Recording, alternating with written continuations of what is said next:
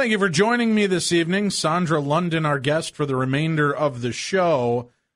Sondra has appeared on national and international television dozens of times. She was the focus of a 2000 biopic by Errol Morris that aired in his first-person series in the UK and USA. Sondra produced 5 exclusive stories for A Current Affair and associate-produced a 2012 documentary, My Brother, the Serial Killer, best known for her studies of serial killers. She also co-authored The Making of a Serial Killer and Killer Fiction. Her new book, Good Little Soldiers, a Memoir of True Horror, is told to her by DIANNE FITZPATRICK, and we've been hearing this very strange story start to unfold. All right, now that we've got the basics and the groundwork for the story laid out, explain to me what starts to happen to these children and how this turns into a real, just unbelievable nightmare.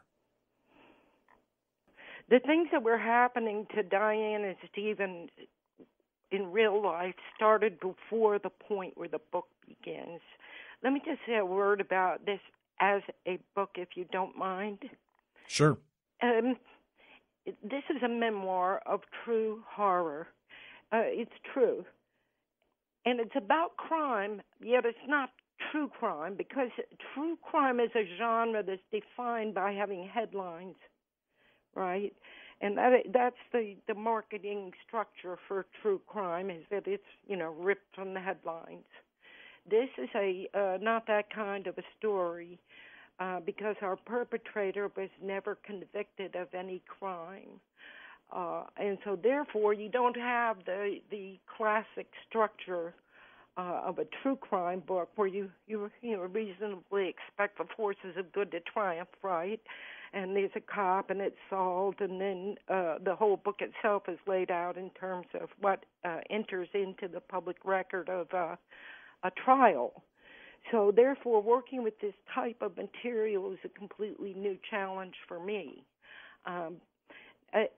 Over the course of from 2003 until the time I finally came out with this book, I dealt with it for years in terms of, I can't do it because I can't prove it. Because there's a firewall on true crime journalism. And I just felt like, I can't do it. And yet years went by, and I couldn't forget it. And I was so touched by Diane's character and these children and the incredible journey they went through as a story. And then also, as all of the things that I became aware of about his criminal history, it was quite a education in terms of a case history.